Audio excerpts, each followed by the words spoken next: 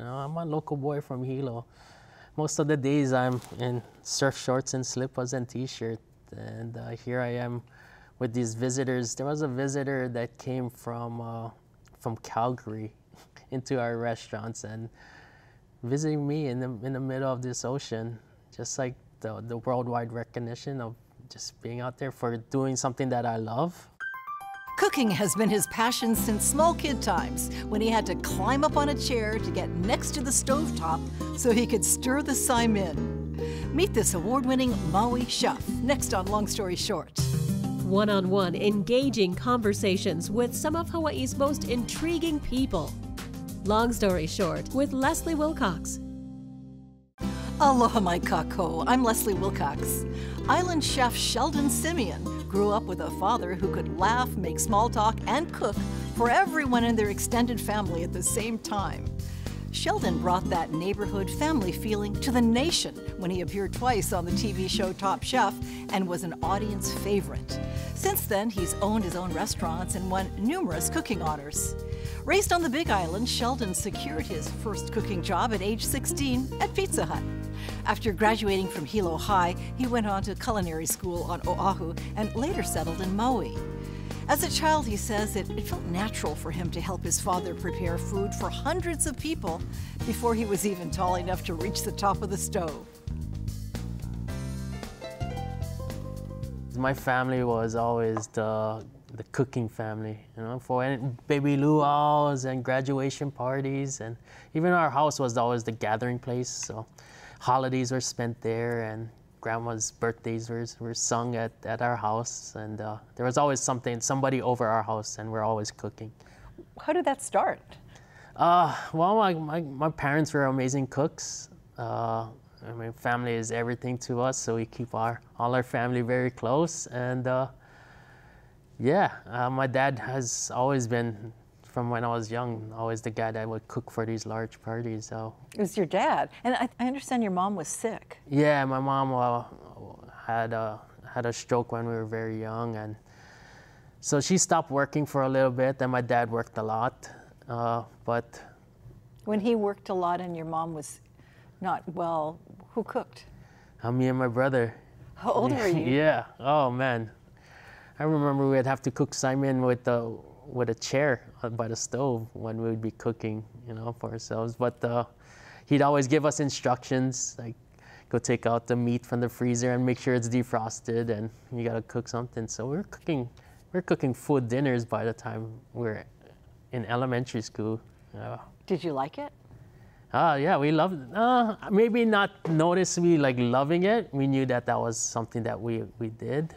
I guess like recognizing our love for it was when I went into culinary school. It's like, okay, it comes natural to me. So. And your brother went to culinary school too. Also went to culinary school. Both of us, and I guess that was a perfect pathway from all our years of cooking. And what did you cook for your family when you were kids, besides saimin? Yeah. Filipino food. So alongside with, we grew up with our grandparents too, a lot at their house. So a lot of time spent in the yard picking vegetables and cooking stuff like pinakbet, which is like a Filipino vegetable stew. Just a lot of local food. Just, and it just soups and beef stew and all of that. Was there anything that you thought was too hard to cook? I can't do that. No, there's always a way to figure it out, I guess. I don't think that we ever looked at a recipe, or we never even knew recipes. It was like, okay, that's how Dad did it. Let's do it. Oh, yeah. So you figured out about how long to cook and turn down the heat and all that stuff. Yeah, we're right alongside our parents the whole way. My spoon in our mouth, tasting from a very young age of understanding all of that. We cook for these large, in Hawaii we celebrate them. When we do graduation parties and first birthdays, it's this big celebration. So cooking for parties of 300, 400 was normal for us. And my dad had all of these woks, these big siliases handed down from my grandfather that we've always cooked out of. So as we got older and taller, the spoon became shorter. But I remember stirring the pot when we were like this. I would have trouble figuring out how much stuff do you need to cook for 300. I wouldn't have any idea, but you have a sense of how much that is? Right. I don't know, it just came natural. My dad and my parents, my family has been doing it for so long that it's like always, okay, this is what it is, and everyone's around doing what needs to be done. Who's doing the dishes? Oh, there's a lot of that going on too. That's equally a responsibility. You've always been competitive? Not just in food and cooking? Yeah, always been competitive. Did karate for most of our young life growing up. Volleyball and played music and did all that stuff. So always involved in doing stuff. But it was always me and my brother. It was like, I think about it, like we're always cooking, always doing something in a very strict household. You know, Dad was always working, so we'd always have to do a lot of chores around the house and make sure everything was done. Hilo High, what happens after Hilo High? Hilo High, I move to here to Waipahu to live with my auntie, and Leeward Community College, their culinary program there. Did an internship at Walt Disney World halfway through, where I met a Maui girl.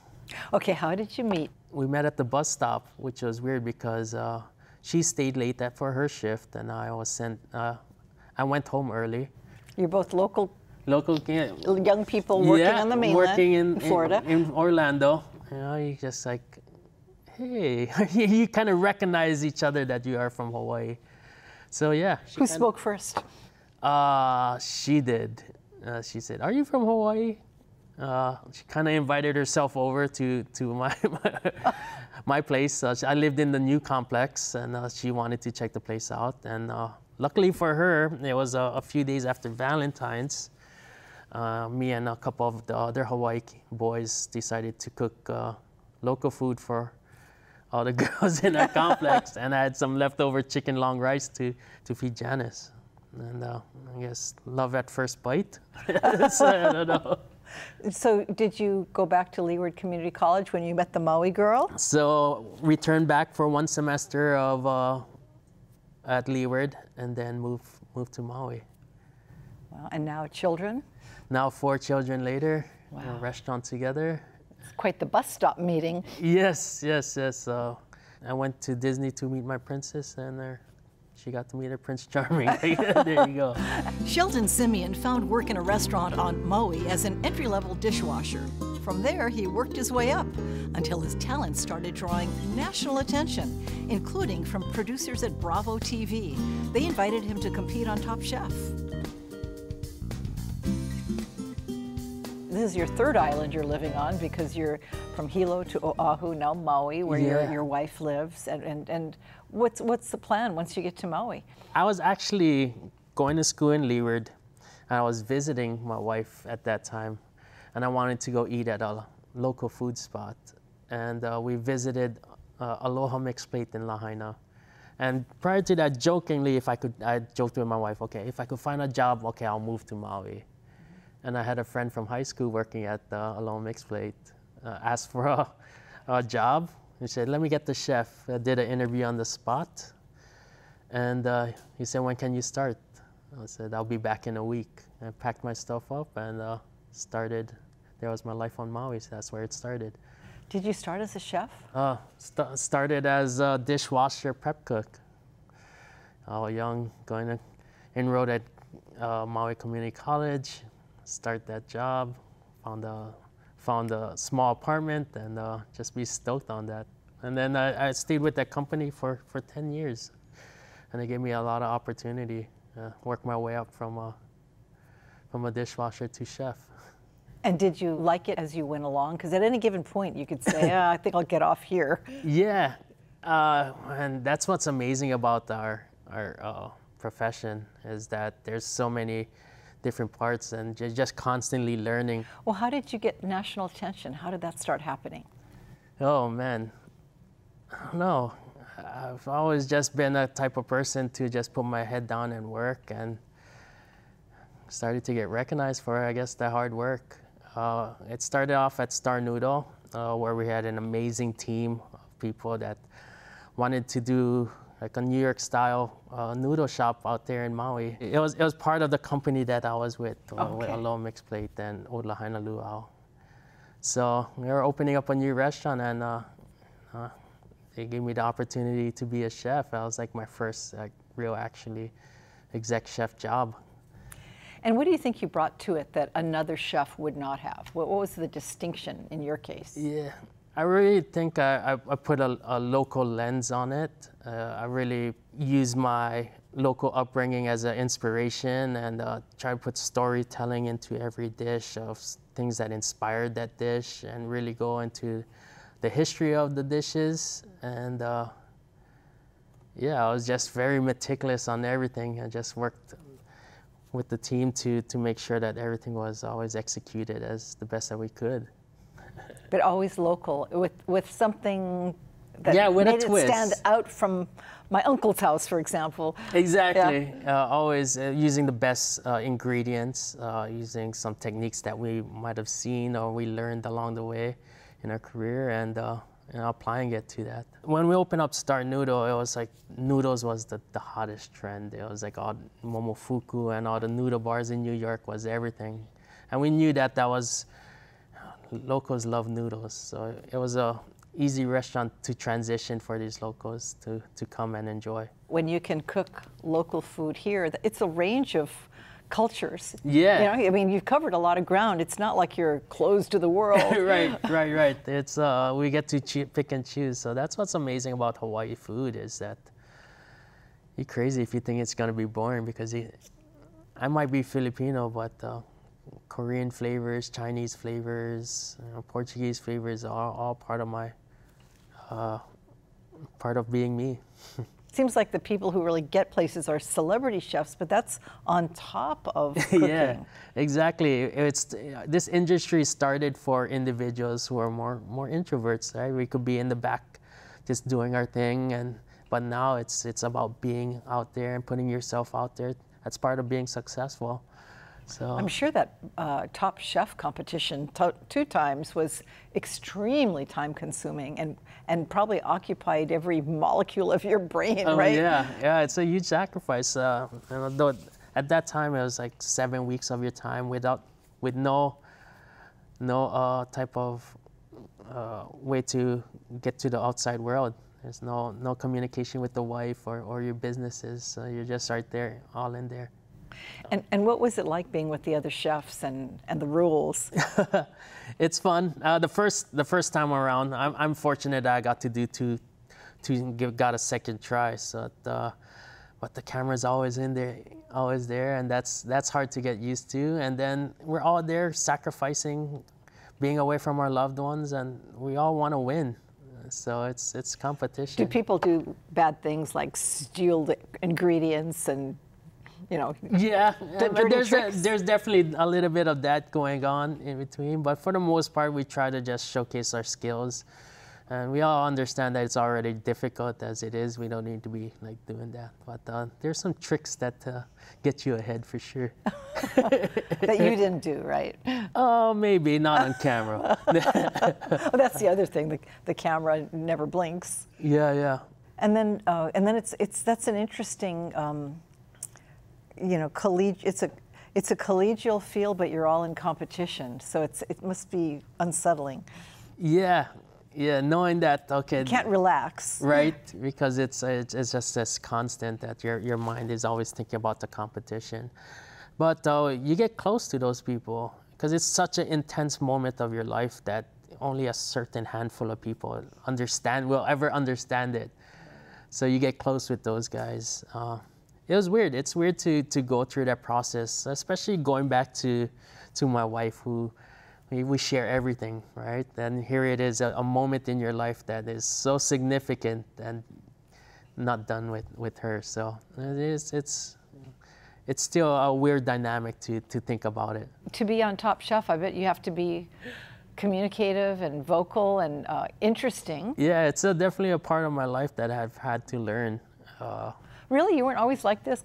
You're affable, you're friendly, you're relaxed? Yeah, I think, oh man, I was a mess. If you watch my early videos from it, I was definitely nervous. You get comfortable. I put the same effort into like learning this side of it. That is part of being a chef. So I was like, okay, you better get comfortable with doing this. How would you have spoken before if you hadn't put effort into the, being a personality? Yeah, I still have trouble finishing my sentences and all of that, but it's still just the more you do it, the more comfortable you get. Before, I was always intimidated, especially when I would see someone going up, or I'd always put myself and I'd always look at somebody else and like, man, I wish I could do that.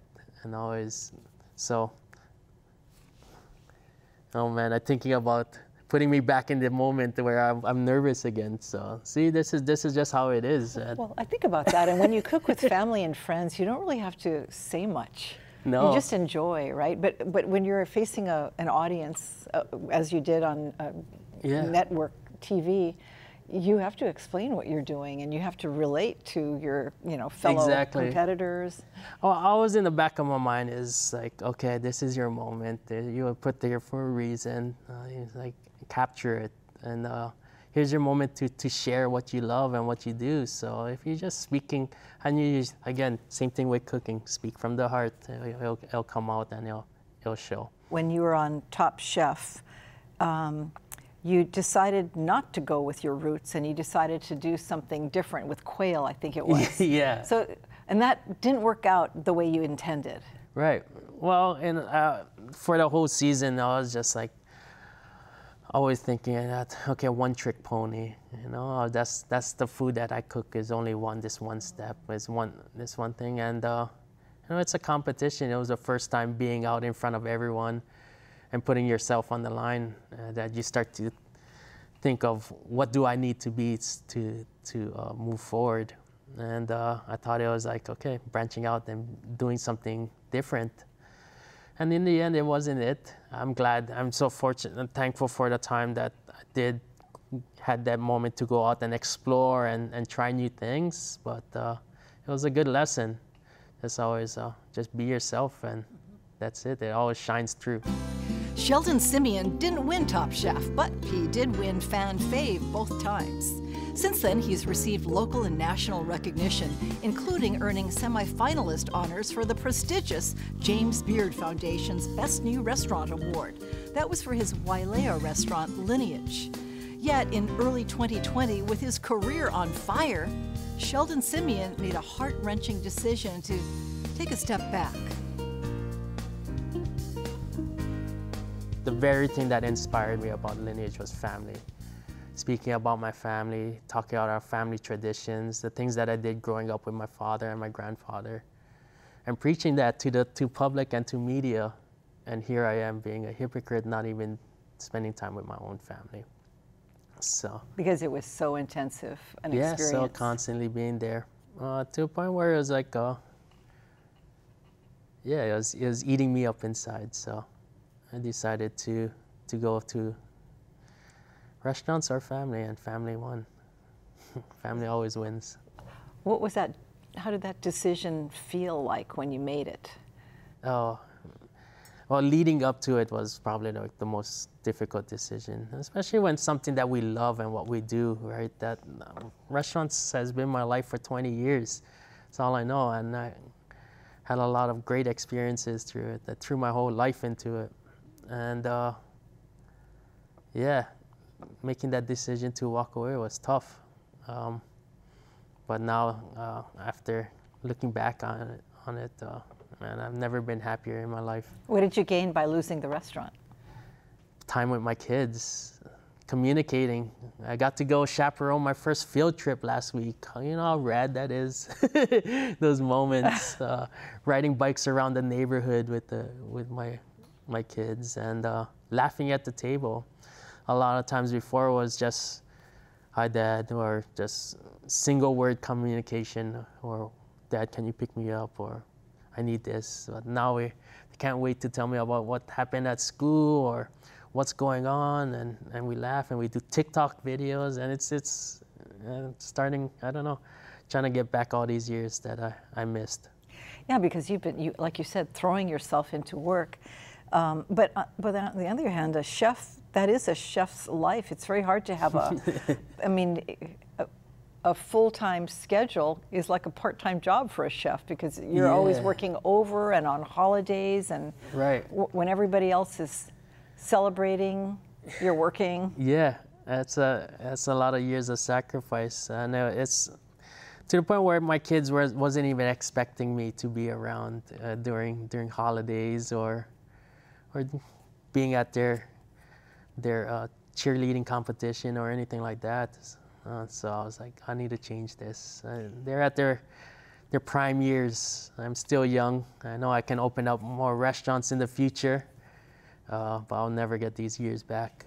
To do what you needed to do was extremely hard, and it took a while. You had to. Yeah. You had to. I went through a point of depression for a while. I'm not gonna lie. It was tough. It was.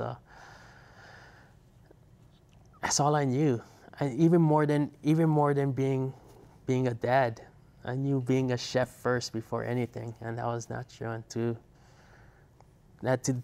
look at it as not being a failure of walking away from it, as it just being, okay, I'm to be happy and become a father, instead of like, okay, we are walking away from it. I've seen a change in them in this last few months, the way that we communicate, and sometimes I have like an out-of-body experience as I'm talking with them, and I get emotional just seeing that, whoa, I'm actually having a conversation with my kids, and it's real. When you make local food, you make it rise above all the other good local cooks. Yeah. Do you do something surprising or more of something? How do you stand out? I think it always starts off with your sourcing, knowing that you're using the best ingredients. Very close with your farmers, knowing where that vegetable was grown, what type of care was in that. You get to play with fun gadgets, so to say, Vitamixes and $30,000 ovens and that have special cooking settings, and just being meticulous on every single step of preparation. Perfect knife cuts, perfect marinating or cooking of it, whatever it be. It's just like always at every single step taking the most care about it.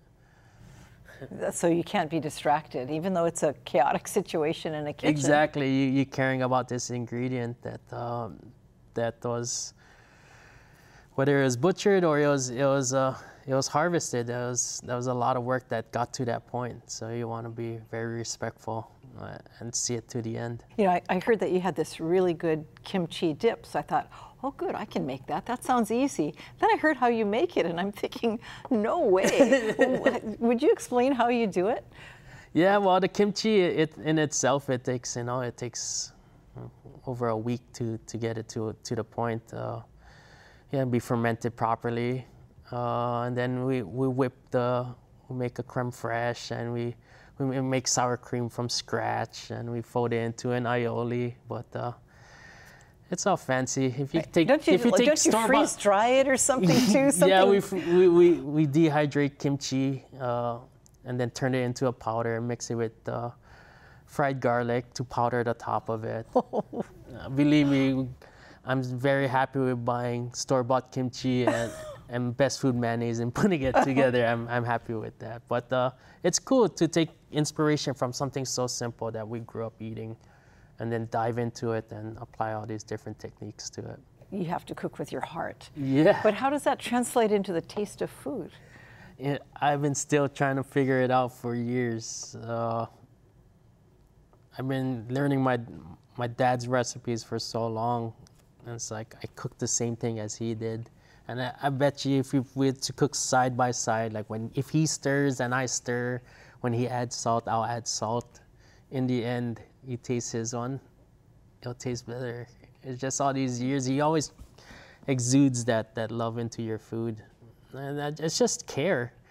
I think a lot of times when you ask people, what's your death row meal, or if you had one last dish to taste, it's usually something that's very simple, that comes from memory, that's from a family member, whether it's your grandmother or your mother, and it's always something that it's never some crazy Michelin-starred restaurant or whatever food. It's always something that comes from the heart.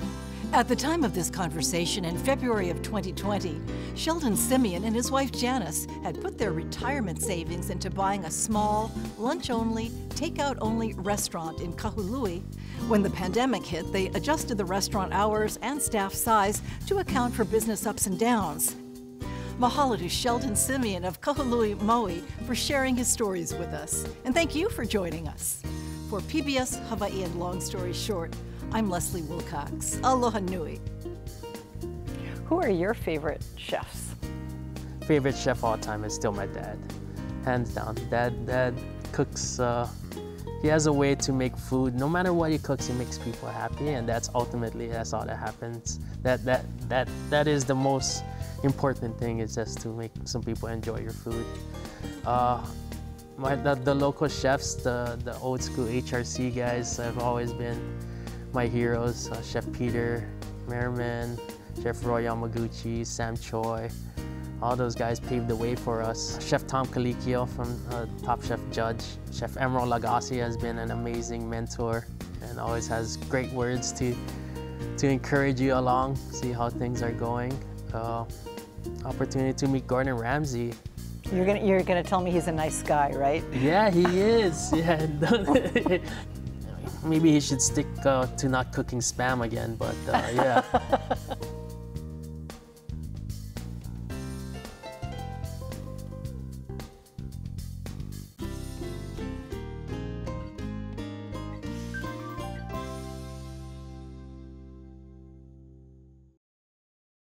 For audio and written transcripts of all episodes of Long Story Short with Leslie Wilcox, visit pbshawaii.org. To download free podcasts of Long Story Short with Leslie Wilcox, go to the Apple iTunes Store or visit pbshawaii.org.